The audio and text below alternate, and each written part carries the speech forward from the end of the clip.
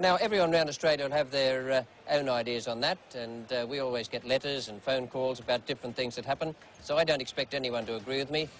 I don't expect that you'll get more than 50% agreement on anything. Let me just tell you what I think about it. I think it was a disgraceful performance from a captain who got his sums wrong today, and I think it should never be permitted to happen again. We keep reading and hearing that the players are under a lot of pressure and that they're tired and jaded and perhaps their judgment and their skill is blunted. Well, perhaps they might advance that as an excuse for what happened out there today. Not with me, they don't. I think it was a very poor performance, one of the worst things I have ever seen done on a cricket field. Good night.